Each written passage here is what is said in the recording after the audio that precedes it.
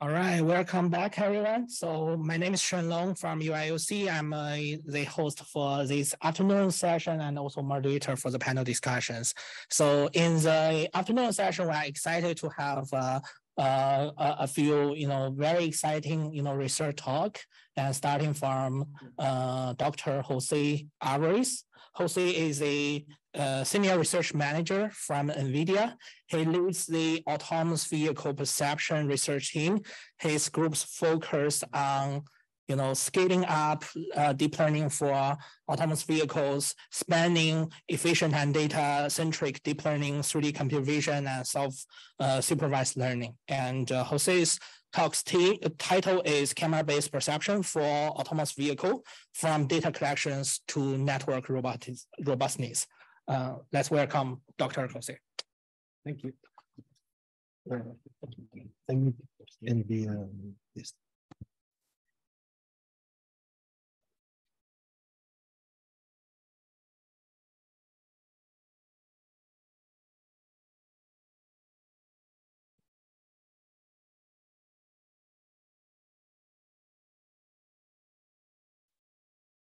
Well, thank you. Do you hear me well? Yeah, I guess so. And is it visible there? Yes. Okay, yeah, thanks for the nice introduction. So Jose here, and as was said, I lead an applied research team at NVIDIA, where we are focused mostly on resource efficient for AV. And in that setting, we have two branches, compute efficiency and data efficient deep learning. The team sits between fundamental research and the product itself. So it's quite exciting to be there to be able to transfer research results into product, which is the real challenge, right? Today, I'm going to talk about mostly two things, but I'm going to share some of the challenges that we are encountering. The title of the workshop is New Tasks and Challenges. So I thought it would be nicer to see more than what we have done, what we are working on, and what we think are the next key challenges that we should be working on. In that space, I will touch quickly on the camera-based 3D perception, and then I will focus more on the data side and something on the robustness of the neural networks. About the perception pipeline, I think for all of us, it's quite obvious that this is what we see these days in the car.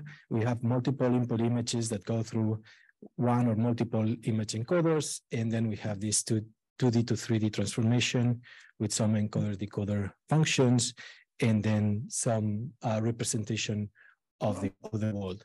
One example of this representation is the outdated one that cuboids plus free space and any other thing that you can imagine. One key component there is the backbone, and that exists in all the applications that we can see. And obviously, the ultimate goal here is to obtain the best accuracy under the minimum latency, the minimum memory, and the minimum power consumption that we have. There's a trend to go into,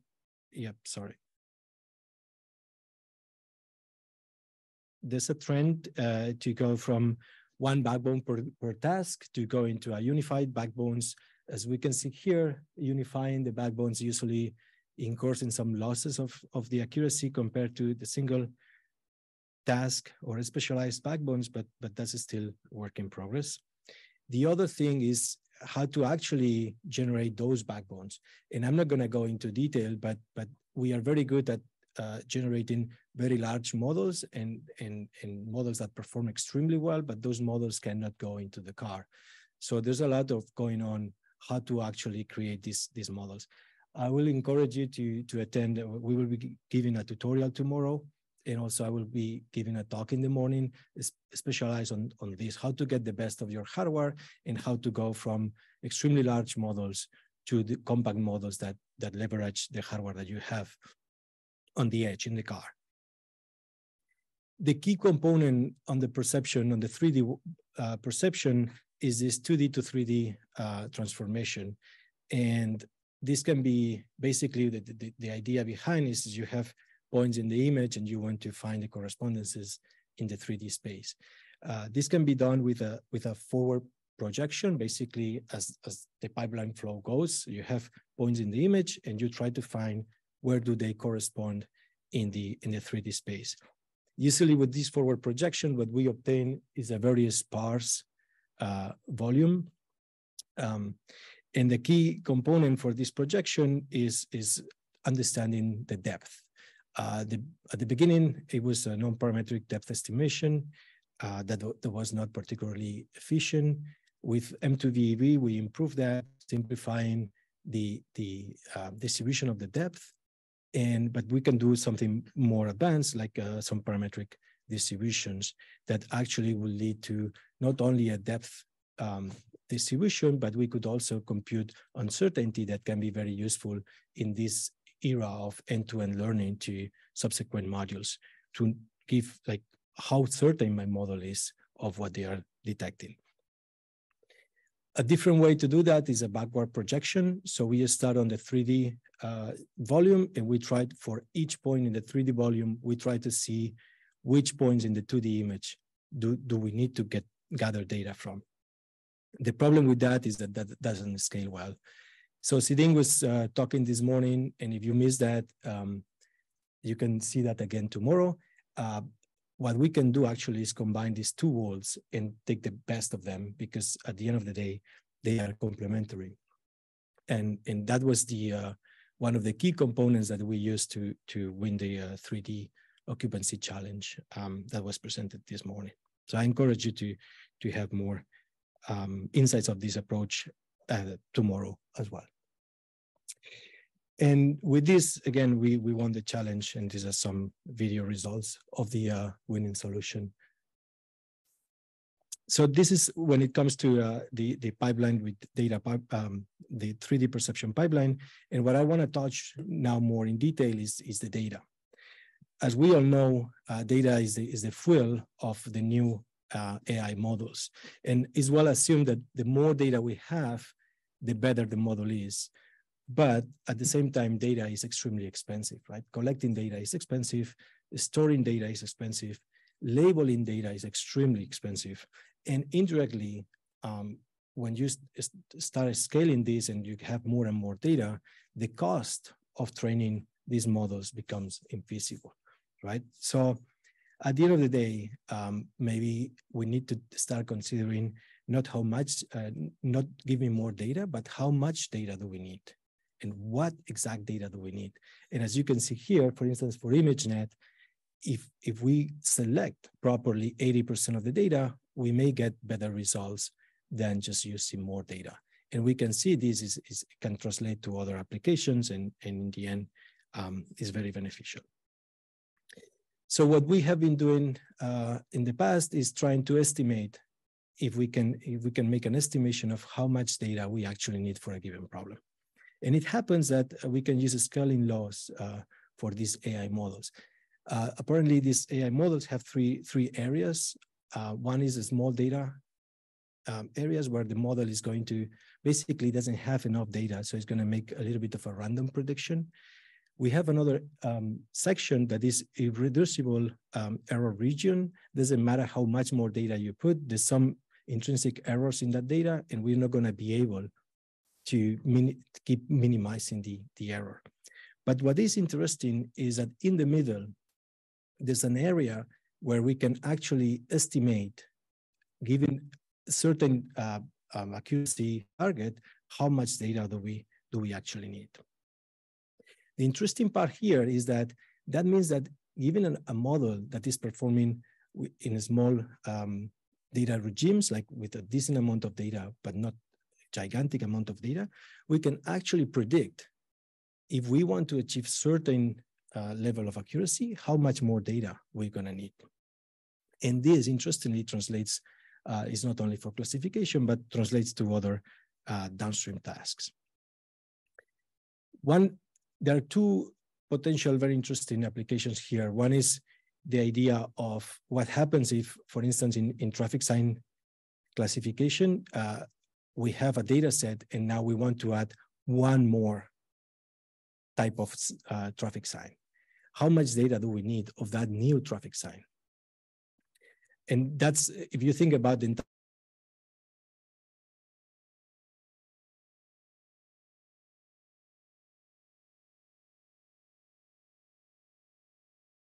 in real world data sets, and the target was 80% accuracy. And as you can see here, with the model actually trained on the data that we have, we can still predict how well we are going to do and how much data we are going to need of a traffic sign that we still don't have. So in this case, we are using a model that was not even trained on that particular traffic sign.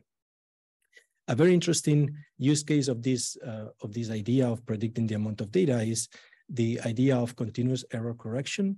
So our models are getting more and more mature, right? So one thing that is going to be needed in the future is, given errors that happen at test time while the people is driving, how can we quickly correct? How can we quickly add more data and correct that? So the key thing there is, can we avoid just dealing into, like, going into a continuously long tail problem? If we don't, we're going to be able to use clip or any other image retrieval methods to expand our data set. But if we don't add enough data, we are just expanding our long tail. So it's very interesting to actually estimate how much data we need to correct an error.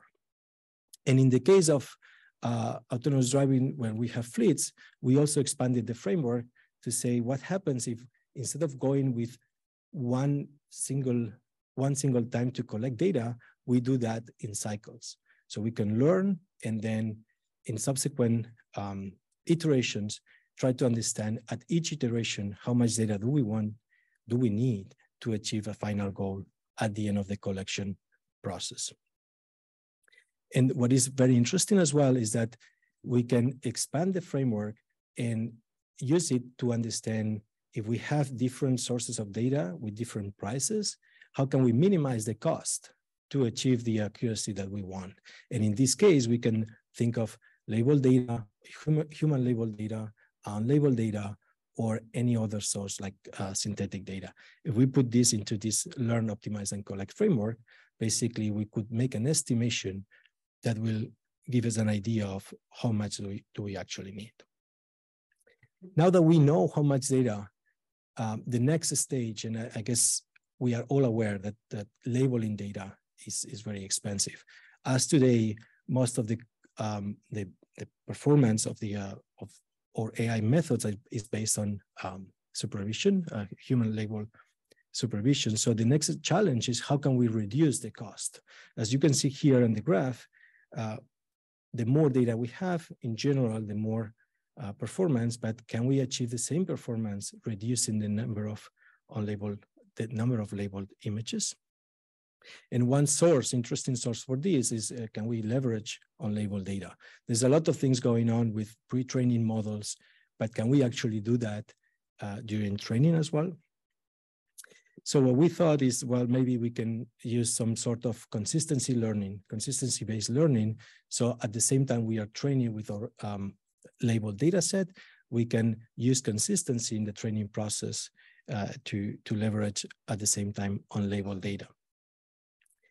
Then what do we do with human labels? That's very costly, right? So ideally, we want to use human labels only to label those things that are particularly difficult.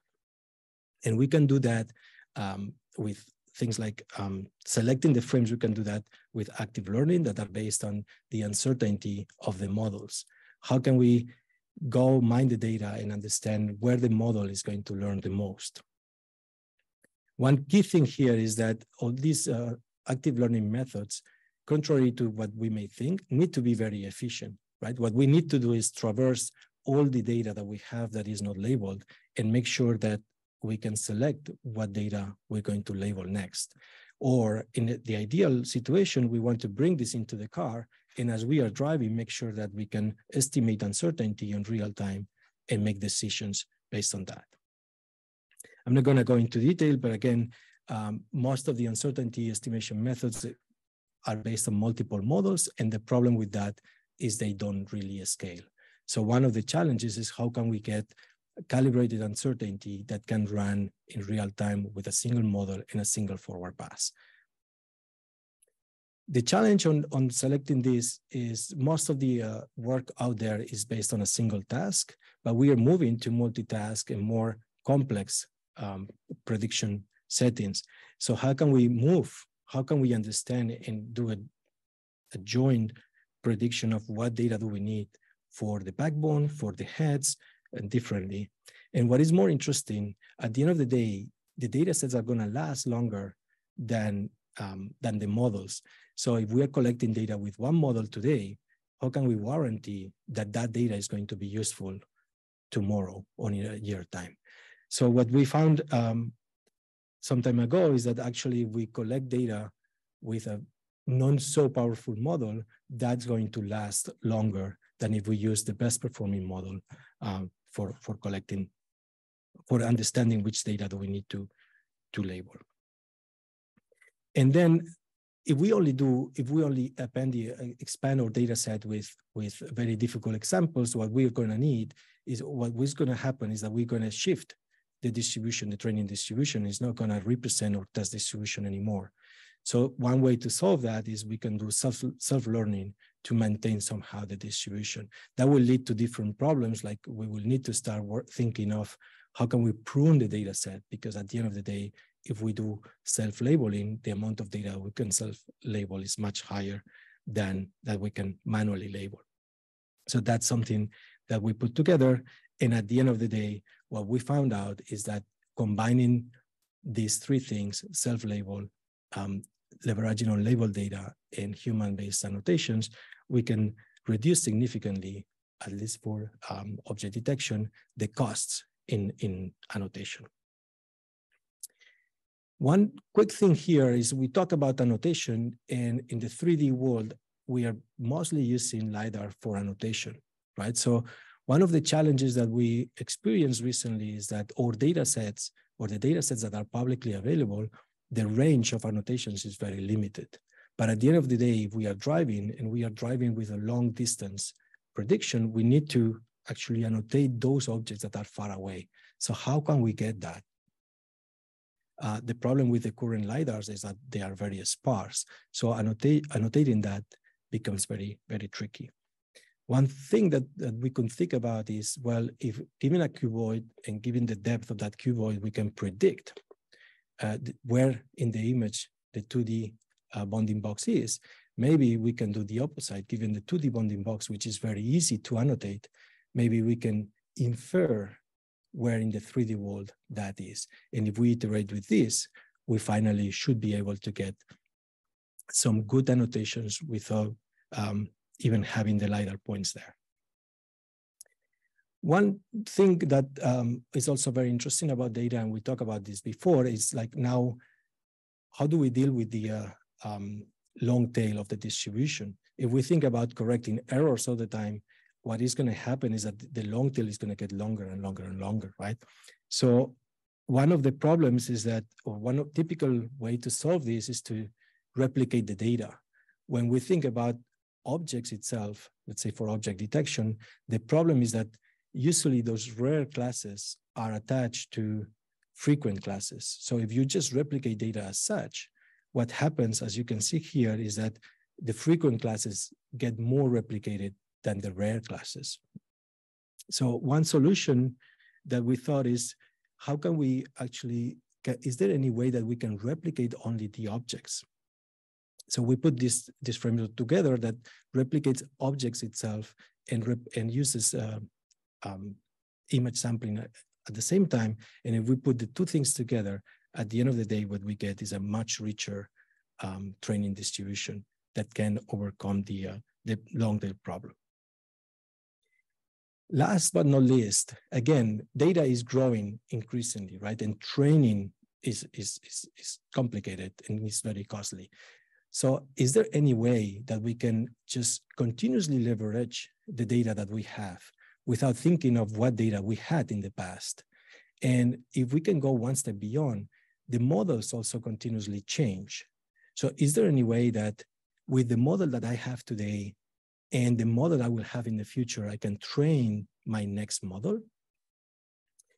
So I will not go again in details, but on Wednesday, Danny will present this idea of continual learning, where we don't change tasks. It's the same task, and what we do is leverage previous models and new data just to keep moving forward and reduce costs. And at the end of the day, moving forward to a fixed training budget, so we don't have to continuously increase the amount of training cost that we have.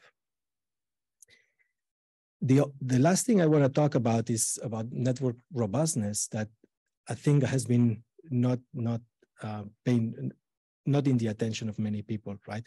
So when we talk about robustness, many people think about adversarial robustness and it's going to be chaotic, but there's another source of robustness, and it's this idea of what happens if there's a small perturbation in the image.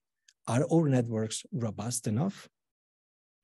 And those perturbations are going to happen all the time in real-world settings, right? We can think about different acquisition conditions, noise in the devices, many of those things. What we observe is that our models tend to be very sensitive to these variations, right? On the top here, we see the performance of a 2D segmentation method, and the performance goes down when we change a little bit the image, but this gets drastically lower performance when we move to the 3D perception, right? So the fact that we have this 2D to 3D transformation makes these models extremely sensitive to changes in the training distribution. So we started working on this idea of this efficient transformer for semantic segmentation, where we had a efficient self-attention module and then a very efficient decoder. And with this, we realized that it's not only very efficient at train time and it performs very well, but the robustness of this method was extremely good, right? If we compare back in the days to a top-performing deep lab with the results of Segformer, out of the shelf was like extremely good. So there were a few questions that we asked ourselves. So why, this is good, but why only 80%, right? So if we think about the retention ratio, we obtain an 82% retention ratio. That means that when we go out of distribution, we're still not good enough. So how can we, given the best Segformer model, how can we move this to much higher retention ratio? And we started analyzing why this is so robust. And we came with this fully attention networks that basically says that the attention mechanism is the key for the robustness. So if we work on that, and in this case, if we make all the modules with this self-attention, we're going to increase the robustness quite a lot. And we can see here some results that are available where how this is actually happening much better even compared to the previous Segformer. This self-attention mechanism also allows other augmentation techniques that have helped us to go even beyond these fully attention networks and create something that is more robust, even more robust than the previous methods, right? Now, the next question was, this is a large model, but we still want to go into the car, right? So what we observe is that big neural networks are robust, small neural networks are not so robust. Most of the methods, like let's say Segformer, we create a family of models and manually create a family of models, and then one of them may go into the car. So the next question was, why compact models are not so robust, and how can we make those compact models? How can we bring the robustness of these compact models, B0 in this case, up to the same as B5, the largest model? And in particular, the way we are approaching this is, instead of manually tuning the architecture, what we want is to transfer the large network into a compact network. So we can do that through pruning. And again, tomorrow there will be a bunch of us talking specifically about this. And what is interesting is that if we think of pruning and robustness, they are somehow complementary or like orthogonal goals, right? On the one hand, pruning is going to be specific to the data set.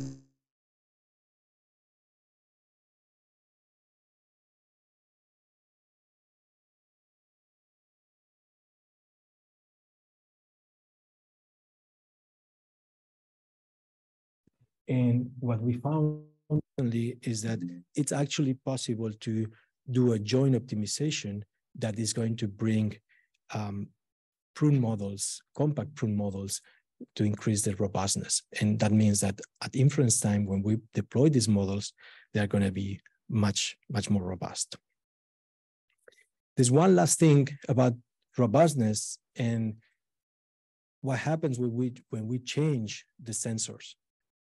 What happens if we change the car where we are deploying our models? Again, with 2D, that was a problem, but now when we move into the 3D and we think about the robustness of changes in the sensor suite or the changes in deploying in one car or another, we observe that the accuracy drops significantly. This is extremely important because when we think about deploying self-driving at the scale, what is going to happen is that we're going to have to deal with all the possible models that we have in the market, right? So how can we do this? We can go out there and collect as much data as we can with every new car, but as you can imagine, then we need to relabel again, and that's brute force, but not very cost effective. So one thing that we are considering is, well, can we actually generate that data? And if we are able to generate that data very precisely, then we can expand our data sets and use that data for training. And the key thing here is that we already put all effort to select what data do we need for training, what is the right data that we need to annotate. So everything comes for free, right? Only the amount of the cost of generating the data. Yeah. So as a summary, I talk about three things. I talk about challenges on the 3D camera-based perception, where there's a lot of things to do still on maximizing the trade-off between accuracy and minimizing the latency of the models. We think that starting with extremely large models and optimizing these models to be specific to the hardware is the key to move forward. One of the challenges is how to continuously improve this 2D to 3D transformer module. And then I went into the data space, and one thing that we need to keep in mind is that we don't need more data, we need the right data. And we need to make sure that we can leverage all the data that we have, even if it's labeled, unlabeled, or even self-annotated. And last but not least, on the network robustness, we do believe that we need to start working, or we need to continue working on the robustness of the network. If we manage to improve the robustness of the network, that also means that we can optimize the amount of data that we need to collect, because we don't have to collect data on all possible scenarios. We only need to collect in one, make sure that the network is robust, or we are able to generate data. And with that, in that manner, we will be able to create safer autonomous driving methods. Obviously, I didn't do this myself. It was a bunch of people, NVIDIAns, working on this. So all the credit actually goes for them. Thank you.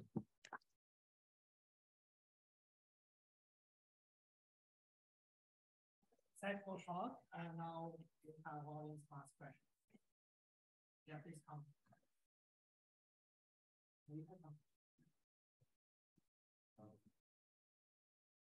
I'm Chang from Cornell. Correct me if I'm wrong. So you have a method that predicts how much data you have to collect for a certain accuracy. Mm-hmm. So like, is it conditional on certain active learning strategy, or that one is not? Just that one only says, assuming that all the data that we have is useful. Mm-hmm. How are we? So just randomly pick something. So I think the next step is now how do you inject there the useful data itself? Yeah. I see. Okay. Another question. So you were saying using pruning to actually sort of keep the robustness of the network. is pruning a better strategy than distillation, or do you consider distillation as part of the pruning strategy? For me, distillation, we will talk more tomorrow, right? For me, distillation is helpful as a combined with pruning. So the way I see pruning, especially moving forward, is we have this extremely large model that is easy to optimize. We can get extremely large accuracy. And now we need to compress like 80, 90% that model. It's going to be very difficult to maintain the accuracy. So with distillation, we're going to be able to lift that accuracy and minimize the accuracy drop. So you're considering distillation as part of the pruning strategy? For me, that's part of the model optimization that comes after. Yeah. Okay. Yeah. Okay. That's all. Yeah. Thank you. Hello. Thank you for the presentation.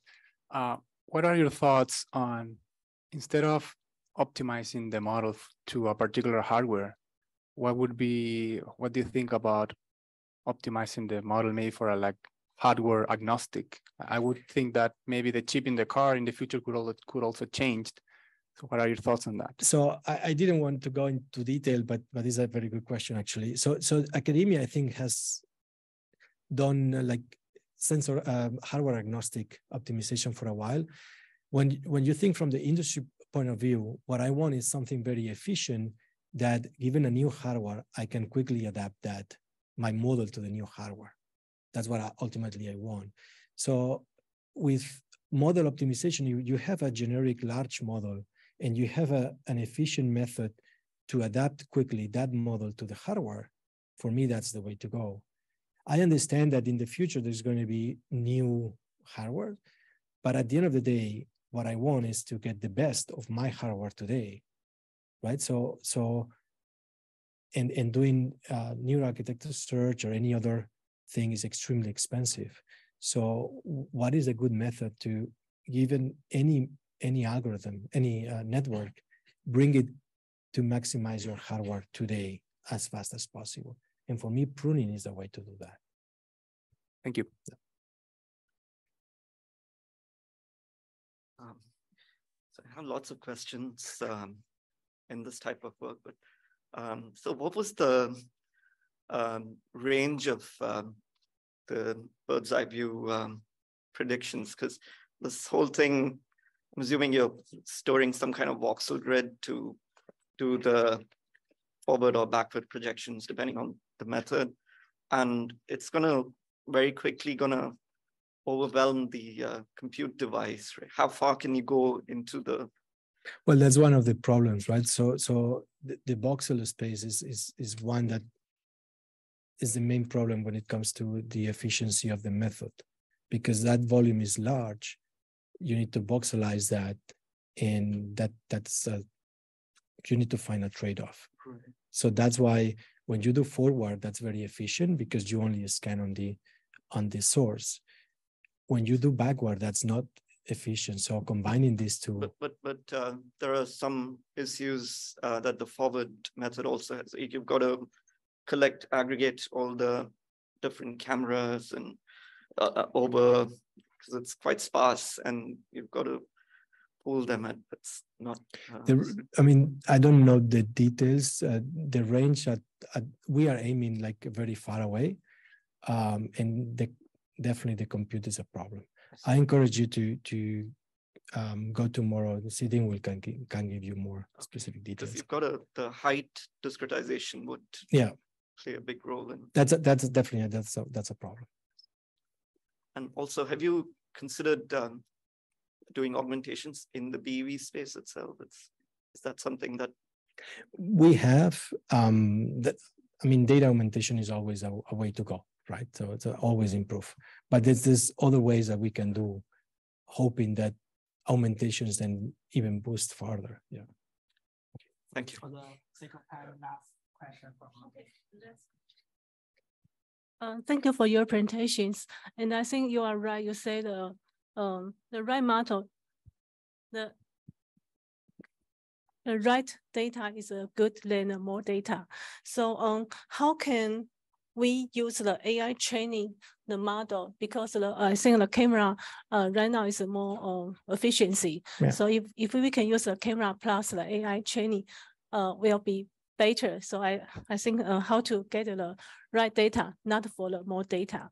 That's the first question. Yeah. The second question is, if you use this one, maybe we need a low consumption and face the computing chips. So how can we use lighter chips to fulfill your AI training model? So I think, yeah, the camera is going to be one way to go. And the numbers that we were showing are based on self-training somehow. So it's just cameras. So there's a long way to go, I think, on leveraging cameras to train camera-based models, right? So, and then on the other hand, we can use LiDAR and other methods to do the combination. So I think that's possible. If you want to do that on the edge, definitely that's a challenge because, I mean, you need to dedicate some compute to those models. So the challenge is how to get something that is very, is efficient, and you may not need to be so accurate as in the cloud, because if you think about that, only saving, let's say 40% of the collection is a huge saving. So you can have something that is relaxed. The accuracy is relaxed in the car when it comes to what data do I need? And you do a second pass in the cloud. That could be already very efficient. And you could save a huge amount of storage, transmission, and some other costs. So I think that's for me, that's a way to go. Yeah. Okay. Okay. Thank you. Thank you. Okay, so we have a small tip. Yeah. Thank you. Thank you.